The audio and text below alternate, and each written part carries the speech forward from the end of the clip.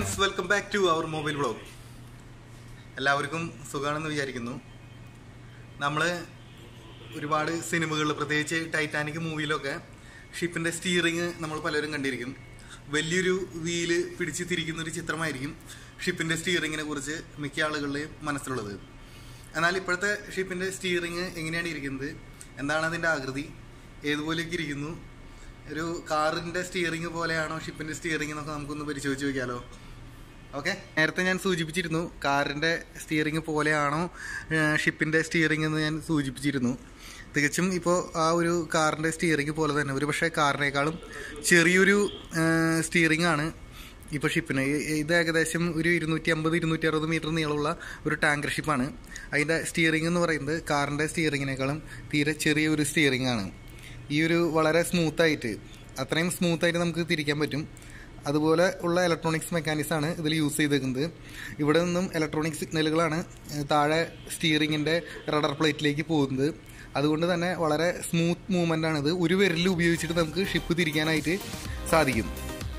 ഇപ്പോൾ ഇത് യോക്കോഗാവ എന്ന് പറയുന്നൊരു കമ്പനിയുടെ സ്റ്റിയറിംഗ് സ്റ്റാൻഡാണ് ഈ സംഭവം കാണുന്നത്. ഇതിൽ തന്നെ ഓട്ടോ പൈലറ്റും കൂടി ഇൻറ്റഗ്രേറ്റഡ് ആണ്. അങ്ങനത്തെ ഒരു സിസ്റ്റമാണ് ഇപ്പോൾ നമ്മളിപ്പോൾ ഈ കണ്ടുകൊണ്ടിരിക്കുന്നത്. അപ്പോൾ ഇതിൽ ഉള്ള സാധനങ്ങൾ, ഇപ്പോൾ ഇത് സ്റ്റിയറിങ്, അതുപോലെ തന്നെ സ്റ്റിയറിങ് എത്ര ഡിഗ്രിയിലാണ് തിരിയുന്നത് കാണിക്കാൻ വേണ്ടിയിട്ട് നമുക്കിവിടെ കാണാനായിട്ട് സാധിക്കും. ഇതിൻ്റെ ഒരു ഡിഗ്രിയുടെ കണക്ക് 35 രണ്ട് സൈഡിലേക്ക് കൊടുത്തിരിക്കുന്നത്. ഇപ്പോൾ ഇത് തിരിയുന്നതിനനുസരിച്ച് അതിൻ്റെ റീഡിങ് നമുക്ക് ഇവിടെ കാണുവാനായിട്ട് സാധിക്കും. അതുപോലെ തന്നെ എത്ര ഡിഗ്രി തിരിഞ്ഞു എന്ന് കാണിക്കാനുള്ളൊരു ജെയറോ ഹെഡിങ് മീറ്ററാണ് ഇവിടെ കാണിച്ചിരിക്കുന്നത്. ഈ ഹെഡിങ്ങിൽ ഇത് ശരിക്കും റിയൽ ടേണിങ് എത്രയാണെന്നുള്ളത് ഷിപ്പിൻ്റെ ഹെഡിങ് തിരിയുന്നതിനനുസരിച്ചുള്ള റീഡിങ് നമുക്ക് ഇവിടെ എത്രത്തോളം മാറ്റം വരുന്നുണ്ടെന്ന് നമുക്ക് കാണുവാനായിട്ട് സാധിക്കും.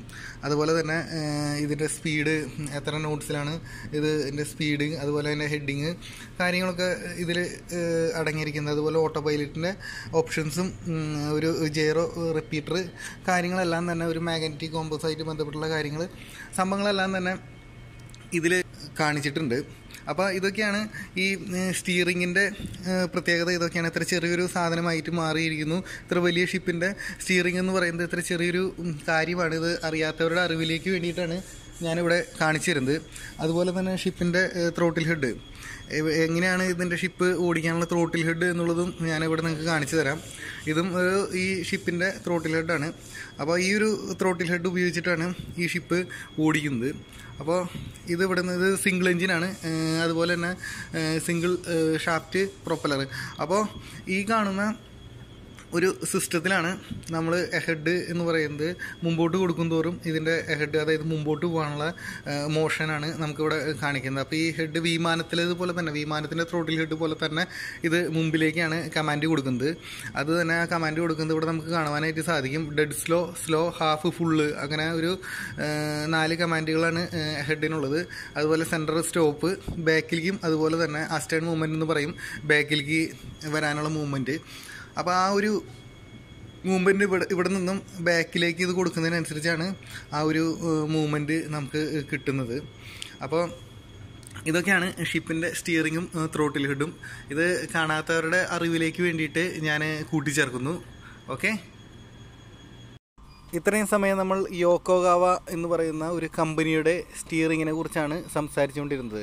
എന്നാൽ ഇനി നമുക്ക് റോൾസ് റോയ്സിൻ്റെ ഒരു ഫോളോ അപ്പ് സ്റ്റിയറിങ് പരിശോധിക്കാം. 200 മീറ്റർ നീളമുള്ള ഒരു ഷിപ്പിലാണ് ഇത് വെച്ചിരിക്കുന്നത്. റോൾസ് റോയ്സ് എന്ന പേര് നമുക്കിവിടെ കാണാനായിട്ട് സാധിക്കും. ഇതാണ് ഇതിൻ്റെ സ്റ്റിയറിങ്. ശരിക്കും ഒരു വലിയൊരു വോളിയം കൺട്രോൾ, ഒരു സൗണ്ട് സിസ്റ്റത്തിന് വോളിയം കൺട്രോൾ തിരിക്കുന്ന അതേ ലാഘവത്തോടു കൂടിയാണ് 200 മീറ്റർ നീളമുള്ള ഈ ഷിപ്പ് നമുക്കിവിടെ തിരിക്കാനായിട്ട് സാധിക്കുന്നത്. അതുപോലെ തന്നെ അത് എത്ര ഡിഗ്രിയിൽ തിരിഞ്ഞു എന്ന് കാണിക്കാനുള്ള ഒരു റഡർ ആംഗിൾ മീറ്ററും ഈ റോൾസ് റോയ്സിൻ്റെ സിസ്റ്റത്തിൽ ഇവിടെ സ്ഥാപിച്ചിരിക്കുന്നത് കാണാം. ഇത് അതുപോലെ തന്നെ ബോത്രസ്റ്ററിൻ്റെ ഒരു കൺട്രോൾ ഹെഡാണ്. ഇത് മെയിൻ എഞ്ചിൻ്റെ കൺട്രോൾ ഹെഡാണ്. MAN ആൻഡ് BMW എന്ന് പറയുന്ന ഒരു കമ്പനിയുടെ എഞ്ചിനാണ്, അവരുടെ കൺട്രോൾസാണ് ഇതിൽ യൂസ് ചെയ്തിരിക്കുന്നത്.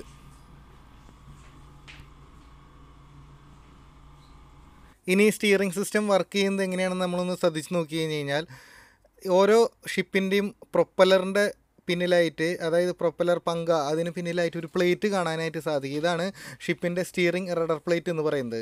ഇതുമൂലമാണ് ഷിപ്പിനെ നമുക്ക് തിരിക്കാൻ സാധിക്കുന്നത്.